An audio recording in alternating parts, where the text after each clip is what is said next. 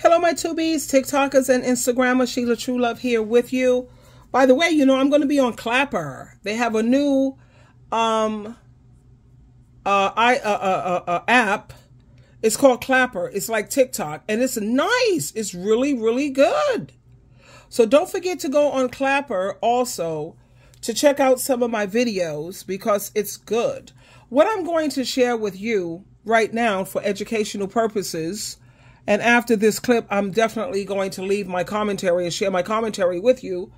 And it's, you know, where we could discuss this. This is for discussion purposes, discussion. Now, you have so many women who are doing very well financially, and their husbands or their partners are not doing as well. And the moment the partner, the man, he makes a little bit of money, he expects for the woman to give up her career. She's making, let's say, $20,000 every month. Every month. Okay? She's an entrepreneur. He's making way less than that. And then finally, he makes $17,000 this particular month. We don't even know if that's going to be consistent. But anyway, let me share this clip with you, and then I'll come back with my commentary. Hold on. This is my beautiful kid that I was sharing with you. He is amazing. We have to talk about this story that I recently saw, and I'm about to play it for you in just a minute, but I got to give you some backstory first. So the wife was making routinely $20,000 a month. Like, she was making a really good living on her own before she got with her husband. Now she has 2 kids with her husband, a 16-month-old and a 4-week-old. She's trying to juggle being a mom, a wife, and an entrepreneur. Now, her husband, for the very first time ever, just had his biggest month of $17,000. I want you to see what he's asking of her, and I want you to let me know if you think that is fair. Last month, I made more money than I've ever made in my life. I brought home $17,000, and the way it was received wasn't the way that I would have liked it to have been received. I wasn't prepared for how much this unconscious idea of the role I should play as a woman and the role he should play as a man would affect our relationship. I was not prepared for that. Remy, let me say something to you. There's some fear. There's some fear with being direct with my wife. I want to be heard.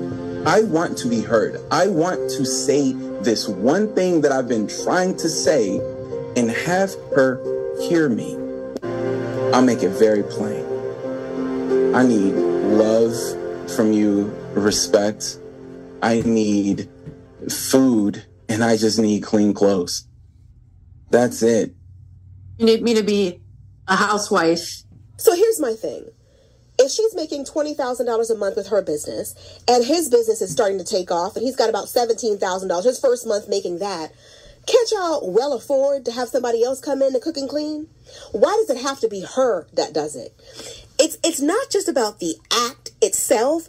It's about him wanting a certain kind of wife, but that wasn't the kind of wife that he married. He married an entrepreneurial businesswoman, but now he's trying to turn her into a housewife, and he doesn't seem to care or even notice that that's not exactly what she wants. Not every woman wants to be home with the kids, cooking and cleaning and doing laundry. Some women want to be able to balance it and do both. They don't want to feel like they had to give up their dream in order to have a relationship with a man. Like, she was already doing these things. And I need clean clothes and I need food. Is she the only one on earth who can make that happen for you?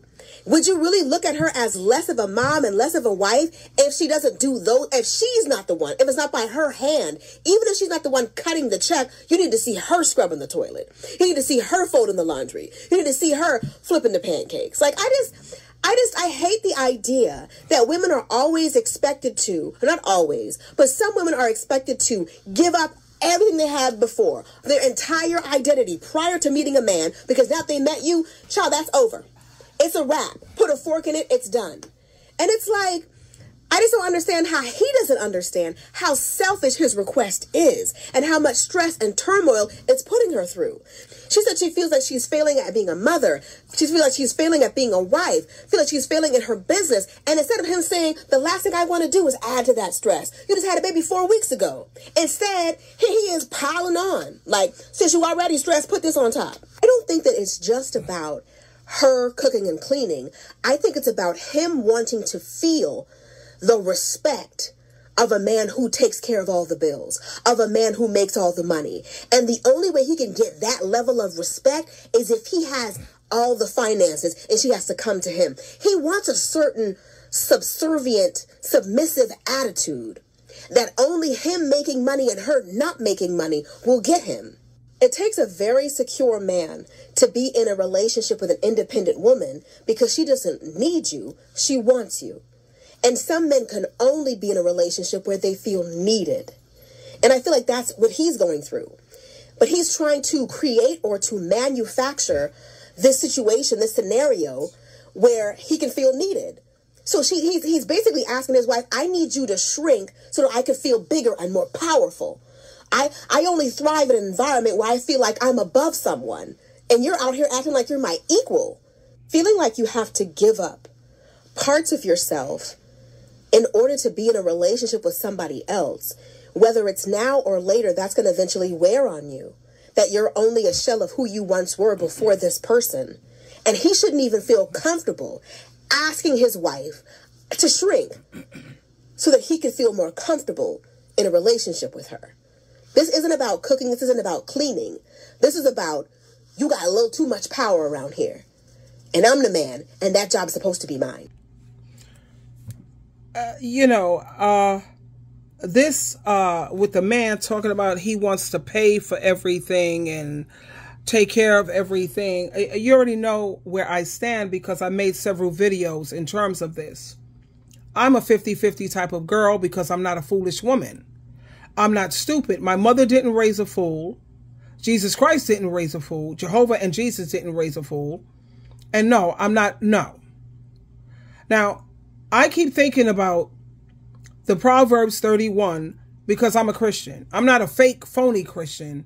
I'm not a fanatical Christian either, like the Pharisees. I keep it all the way real. Now, as a Christian, we know that all scriptures is inspired by God.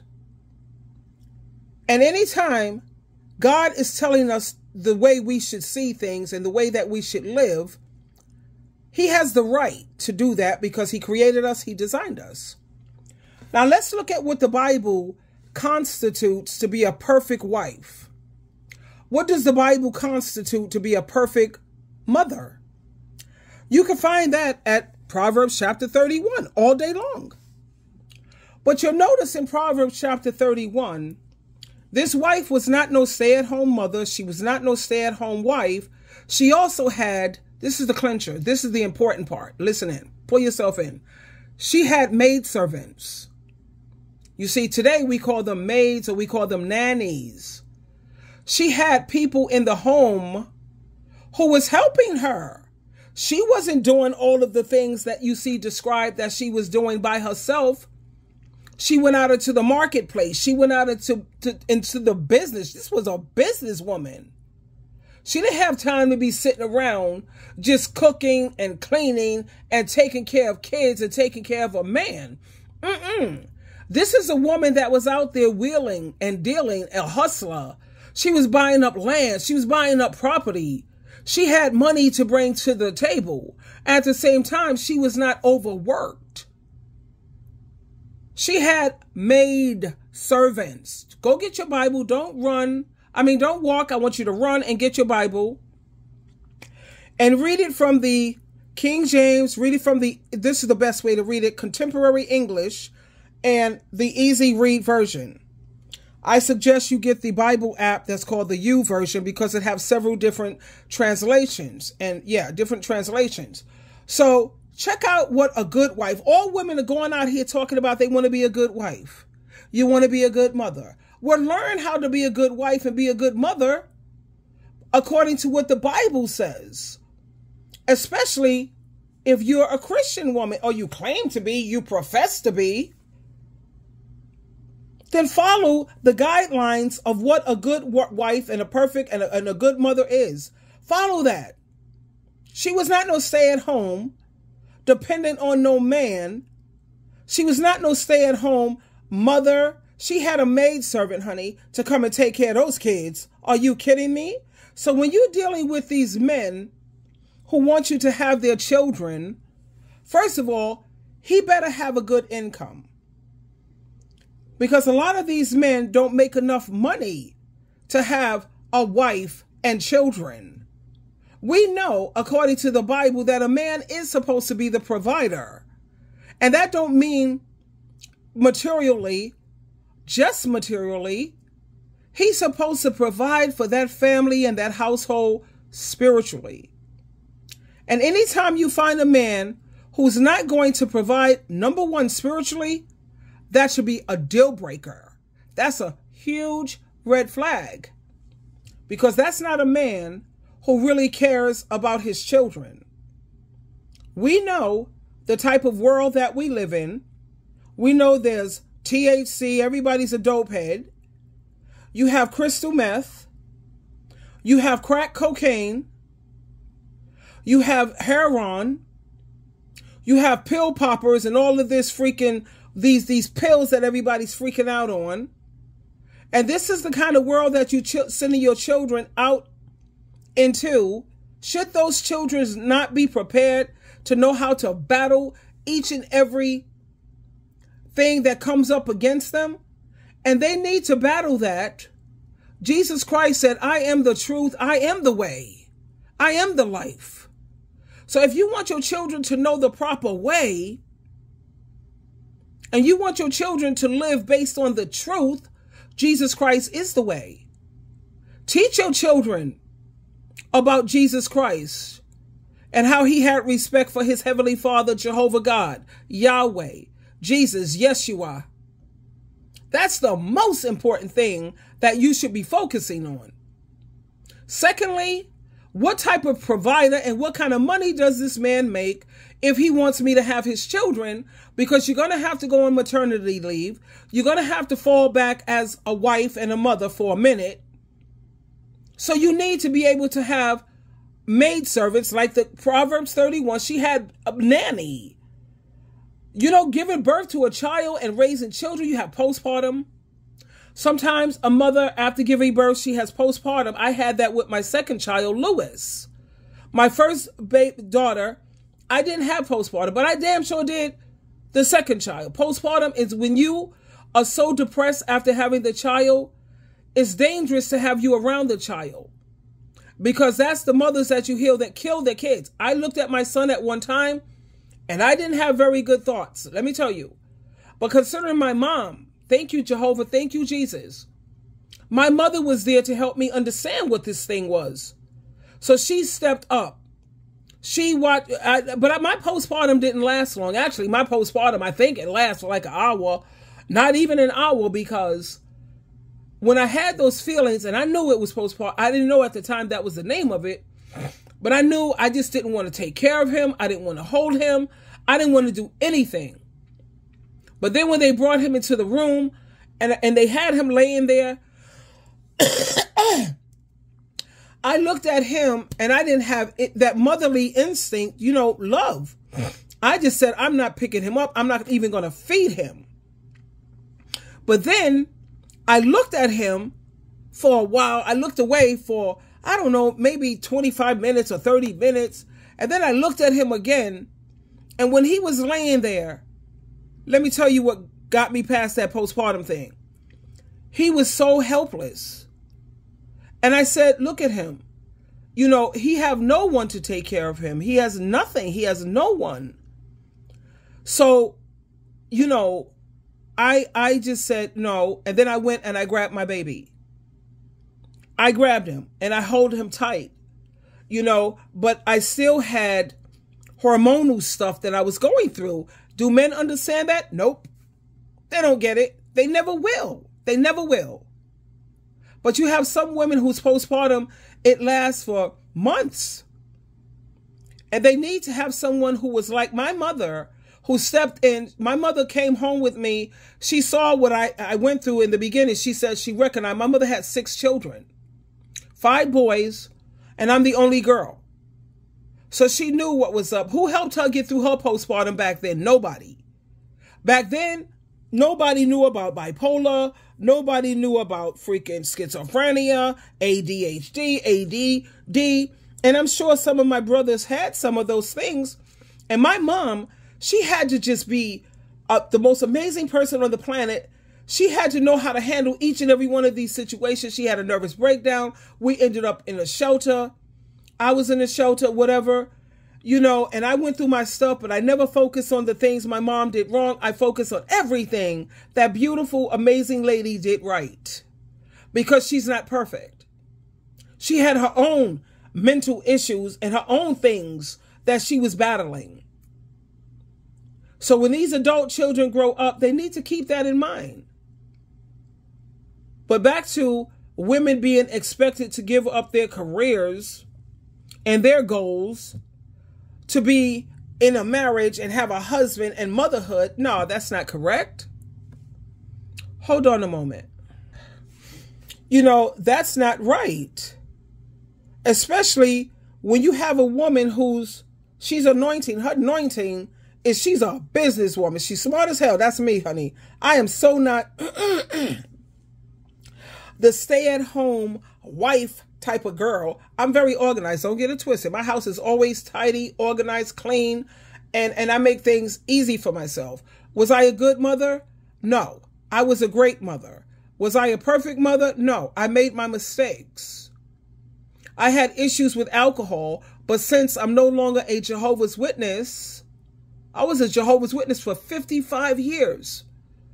And you have 70 to 75% of Jehovah's Witnesses who are either full-blown alcoholics or they're battling alcohol issues. And I had a battle with alcohol, and it caused me to do things that was not always at the best interest of my children. I made mistakes. But the beauty of me is like the Apostle Paul. Think about the Apostle Paul. He used to kill Christians and persecute Christians, you know, because he thought what he was doing was right. Everything that I was doing with my children, I thought that it was right, or I responded not wisely. And usually that was when I was under the influence of alcohol. But now that I'm not like that, I feel the same way that the Apostle Paul feels at Philippians chapter 3, verse 13. The Apostle Paul said, I no longer live in the past. You know, I had to put the past behind me. He says that he focuses on the future and the goals that he set before him. Can you imagine if the Apostle Paul kept beating himself over the things that he did in the past? He would have never achieved all the things that Jehovah and Jesus wanted him to achieve. Now, if Jehovah God and Jesus Christ have forgiven you, then you need to forgive yourself and work hard to do better. That's all we can do as parents.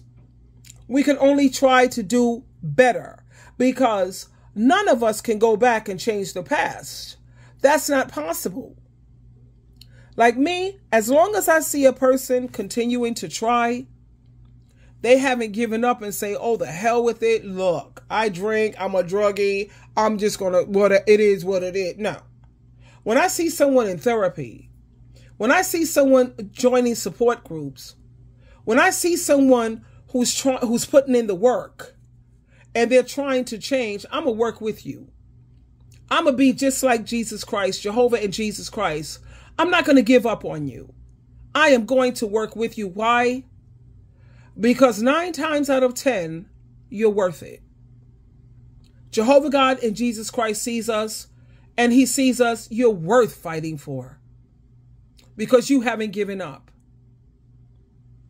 But like I said, with these women who are expected, give up your freaking dreams, and you're just a powerhouse. You are a woman who you have a brain. Check it out. You have a brain. My IQ, the last time I checked my IQ, I think it was 153 or something like that. I took my IQ test a while back. I am nobody's dumb woman. I'm not supposed to be sitting up in no damn house just being a wife and a mother when I can do so much more when it comes to business. I am an entrepreneur. I also have been in the legal field for well over 30 years, 35 years. Legal, baby. You got to have a brain that works to do things that I do. I'm also an advice coach. And I'm proud to say this is a beautiful thing where people actually pay. They pay to talk to SheilaTruelove. I work on a donation basis, so I don't have to file that on my taxes. And it's like a little loophole. But I work on donation basis, and I have people blowing up my email. I have people sending me text messages all the time where they want advice. I never said I'm a life coach. I'm not a life coach. I'm an advice. I'll give you my advice, sweetheart. It's up to you whether you choose to adhere to it or not. And I've had people send me, oh my God, money that I never expected. Not really. But I appreciate it so much, and I say keep it coming. I have emails, and once the money hits my Cash App or my PayPal, I get right on it, setting up an appointment when we're going to talk, and when I get back to you on your email. And I'm a very busy lady. I have 3 jobs. I also wrote a book. I have my second book, it's finished, and I'm just doing my editing on it. I do a lot of reading, a lot of research, so that I can be of help to all the ones who are hurting out there and all the ones who are looking to be healed. And that's why I do what I do. It comes from my last name, my synonym name, Truelove. I truly, truly love you. That's why I do my videos. That's why I do what I do. And let's just listen to this, and I'll make my commentary as we go along. And I'm about to play it for you in just a minute, but I got to give you some backstory first. So the wife... I would have liked it to have been received. I wasn't prepared for how much... Hold on a moment, honey. We're going to go back to what this man more wants. Money than I've ever made. Oh, my thing is, this man also says that he wants to come home to a clean house and he wants a home-cooked meal. He wants somebody who's going to cook and clean. What's wrong with him? She's not his mother. You know, you could call your mom, because moms, most of the time, they'll be loving the fact that my son is calling me because he wants my help. I will be glad to come over and clean up the place, son, and have your meal cooked and do your laundry and have your clothes laid out and pick up behind you. That's what mothers do. They get pleasure. I know I did. I had no problem with, my son didn't let me do all of that, though. He just was a very independent person. And my daughter, too. They're not feeling all of that. But I would have no problem with it. Doing my son's laundry, cooking for my son, cleaning up behind him because he's working like a crazy career. My children, both of them, have careers. That's very time-consuming, exhausting. My daughter's a registered nurse. My son is a social worker, a counselor, and a therapist. And sometimes he's on call even on the weekends when he's supposed to be resting. No, I wouldn't have no problem doing that for my kids. But, you know, you are this man's wife. You're not his mother. Picking up behind him, cooking, doing all the cooking. He knows how to cook, or he should. Go on YouTube, son. It'll teach you how to cook everything you need to, anything that you want to eat.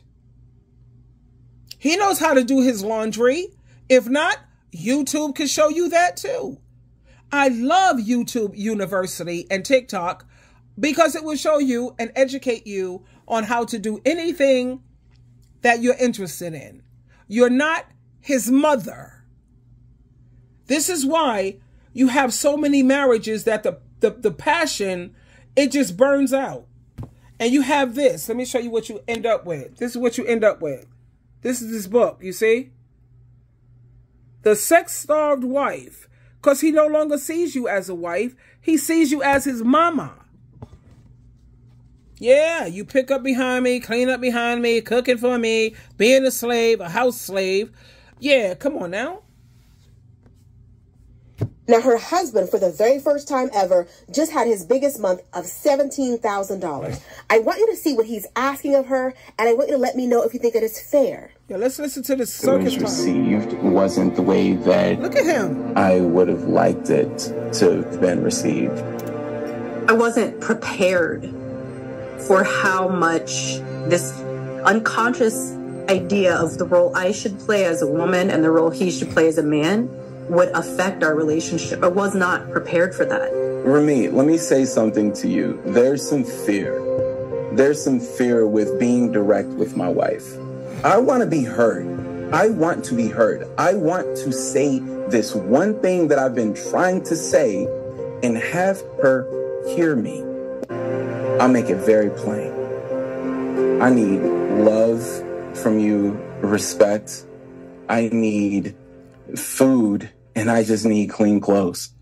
Okay, hold up. I need love. I need respect. I'm sure she's giving you that. You need food and clean clothes. You don't know how to make food? You don't know how to take your stuff? They got these cute little portable washers you can have in the house. I got one just the other day. It's the cutest thing. I'll share it with you when I'm going to experiment. I want it for my bras, my panties, and my nylons, and I want it for my dresses and my blouses. And it's like this portable little thing. You can get it on Amazon. He don't know how to have clean clothes? I already love you. The way I see it, look, I love you if I'm here with you, first of all. I respect you. You could tell how much I respect you based on the way I watch my tone. I watch my volume. I don't call you out of your name. And I'm not yelling and screaming at you. To me, that's respect. Okay? And you want clean clothes and you, what? Oh, child, I can't be so bothered. Like I said, honey, if these men want you to have their children, then of course he should be prepared to be a provider. And you know I'm 50-50, but when you are having babies for this man, then yes, he's going to have to make sure that he has enough money so when you go on maternity leave, he could pay the rent, the food, he could pay for everything. You're on maternity leave, so now you have to use what money you get, because you know when you're on maternity leave, you still get a certain amount of money. Maybe not your full pay, and you use that money for yourself because you got to buy clothes, you got to still try to look pretty while you're pregnant, because why? Men are very shallow. Men are very superficial. Men are visuals. We know that's drummed into our head throughout life. Men are visual. Men are visual creatures. Visual. Okay. Well, the vision costs money, sweetheart. I have to have money for my hair to get myself, especially if you are more refined and you're a seasoned woman, you have to put forth more effort in your appearance. That costs money, sweetheart. You want me not to get fat after having this kid? I need to have a gym membership. And maybe a personal trainer because I need to stay motivated and inspired. And we all know that trying to go to the gym and stay motivated, that's hard. But when you have a personal trainer, they're going to whip you back into shape. You know, that costs money. Now, when I get off maternity leave, we got to go get the nanny up in here. Because I'm going back to work. Why? Because I'm not brain dead. God didn't create me to be a brain dead woman. I'm a businesswoman. I'm good at it. I'm smart. I'm successful. Anything that I apply my mind to, you could bet your last dollar it's done. God gave each and every one of us an anointing, meaning a special gift. And if God gave a woman a special gift to be a businesswoman, and she's shrewd, and she's smart as hell, and she knows how to wheel and deal, and she got a hustler inside of her, it is what it is. I'm not trying to sit here and be nobody's baby mama and a wife only. You go half on the nanny, I'll go half on the nanny. Just like the Proverbs 31 woman, maid servants, baby. And it says servants, plural. So that means she had more than one. She wasn't doing all of that cooking and cleaning and slaving and all of this crap. Just her? No. So if a man cannot afford these things, you need to stay up out of a woman's face, and you need to be focusing on your finance, building yourself up spiritually so you can be a spiritual leader, number one. And secondly, a provider. That's your job. That's your God-given assignment. That ain't what women gave you or what the world says. Forget society and the world. What did God assign you? What did God say is a man's responsibility? You're supposed to protect. You're supposed to provide. You're supposed to teach. And you're supposed to lead. You can't lead me if you're not being submissive to Christ. Because the Bible also speaks about that also. If you want a successful relationship this day and age, even in the millennial and this crazy world that it is, you have got to do things God's way, Jesus Christ's way. Because if you don't, I don't have to speak. I don't have to say anymore. You already see how it ends up. You see how it turns out.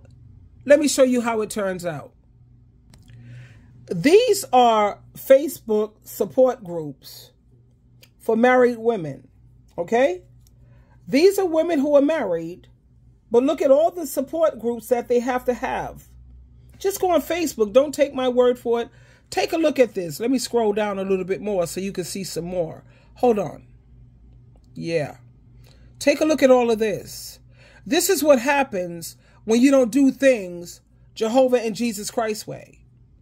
Look at all these different support groups. And this is just a few that I listed. You have all these women who are married, and these are the most miserable women and the most lonely women on this planet. So like they say, don't believe the hype.